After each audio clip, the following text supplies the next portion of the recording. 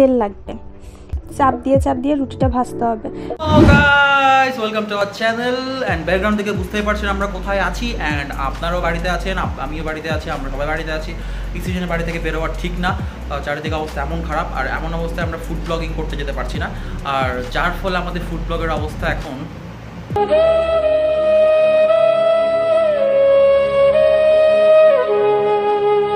সব বাদ দিই। এখন এই সিচুয়েশনে আমাদের বেরোনো উচিত না, তো আমরা সিদ্ধান্ত নিয়েছি আপনারা কিভাবে বাড়িতে থেকে সহজে কিছু বানিয়ে ফেলতে পারবেন। আজকে আপনাদের জন্য নিয়ে এসেছি আমরা পরোটা।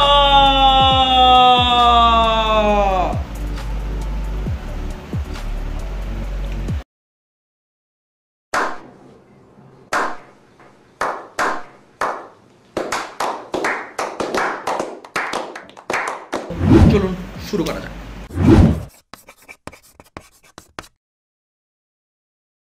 আমি এখানে একটা বোল নিয়ে নিয়েছি, সামান্য দুধ নিলাম, কিছুটা লবণ নিলাম, চিনি নিলাম, আর তেল লাগবে।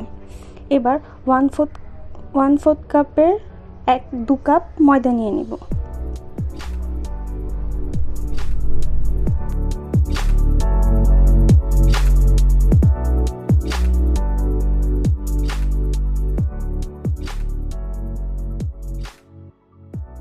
এবার সামান্য কিছুটা লবণ দিয়ে দিব, ওটা আপনি আপনাদের স্বাদ মতো দিবেন, যে যতটা খেতে চায় আর কি। এরপরে কিছুটা চিনি দিয়ে দিব, ওটাও আপনাদের স্বাদ মতো দিবেন। আমি আমার টেস্ট অনুযায়ী দিয়েছি।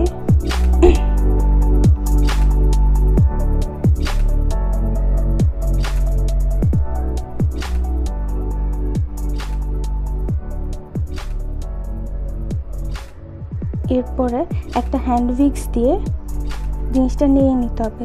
আমি দুধ দিয়ে একসাথে নেড়ে নিচ্ছি, পুরোটা দুধ ঢেলে দিলাম, এরপর নেড়ে নিতে হবে।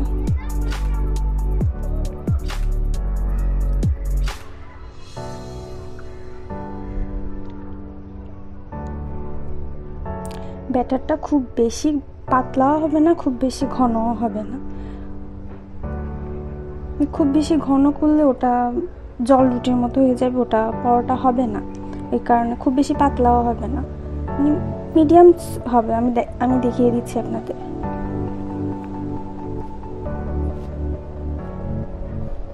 ব্যাটারটা এতটাই পাতলা হবে, মানে খুব বেশি পাতলাও না, খুব বেশি ঘন না, এমন হবে। এরপর একটা প্যানে সামান্য একটু তেল ব্রাশ করে নিতে হবে। ব্রাশ করার পর 1 কাপ ব্যাটার দিয়ে দিলাম। এবার প্যানটা ঘুরিয়ে ব্যাটারটা চারিদিকে ছড়িয়ে দিয়ে পরোটাটা গোল করে নিতে হবে।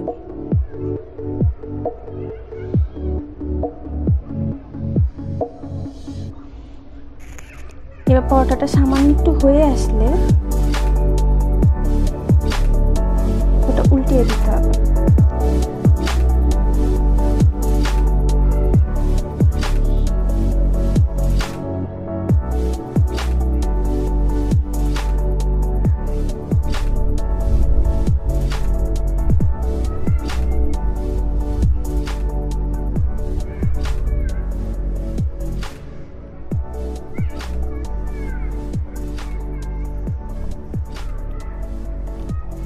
পরোটাটা দেখলে আপনারা বুঝতে পারবেন যে নিচটাই কিছুটা হয়ে আসছে, এরপরে উল্টিয়ে দিতে হবে।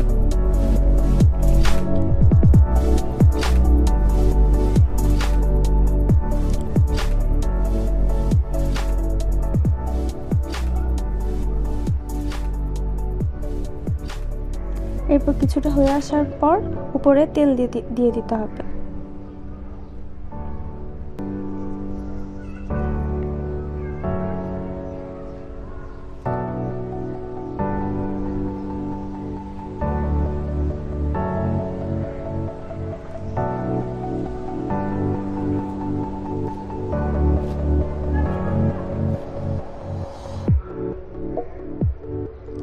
সামান্য একটু উপরে আস্তে আস্তে হালকা করে চাপ দিয়ে রুটিটা ভাজতে হবে, আর না হয় রুটিটা ফুলবে না।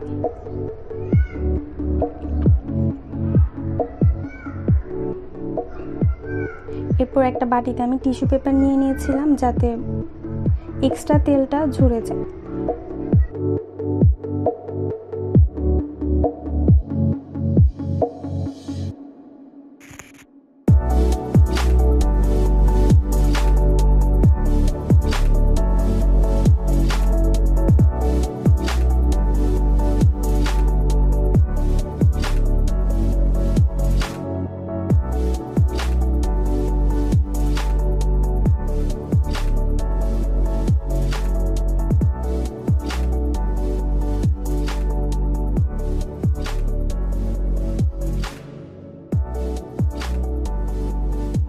পরোটাটা ভাজা হয়েই গেছে।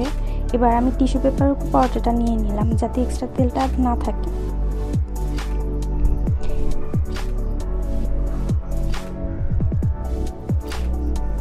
এভাবে আপনারা বাড়িতে রুটিওয়ালা ঝামেলা ছাড়াই পরোটা তৈরি করতে পারবেন খুব সহজেই। সবার প্রথমে আমি বলতে চাই অর্পিনা অর্পাকে এই ব্লগটি দিয়ে আমাদেরকে সাহায্য করার জন্য। আর আপনাদের জন্য এই লকডাউনের মধ্যেও আমরা নতুন করে রেসিপি নিয়ে চলে আসবো, যেটা খুব অল্প সময়ের মধ্যে আপনারা আপনাদের চটজলদি খাবারগুলো বানিয়ে খেতে পারেন। আর এখন তো রোজা শুরু হয়ে গেছে, তো আপনারা চাইলে অনেক কিছুই বানাতে পারবেন। আজকে যেমন দেখিয়েছি মিষ্টি পরোটা, এরপরে ঝাল দেখাবো, অনেক ঝাল। আর এই ঝাল দেখতে হলে আমাদের সাবস্ক্রাইব করতে হবে। সাবস্ক্রাইব করে আপনাদের ঝাল রেসিপিটি আপনারা লুফিয়ে নিতে পারেন। সাবস্ক্রাইব না করলে কিন্তু আর ঝালটা দেখতে পারবেন না। সো সাবস্ক্রাইব করুন, লাইক করুন আর কমেন্ট করে জানিয়ে দিন যে আমাদের ব্লগগুলো কেমন লাগছে। Stay home, stay safe.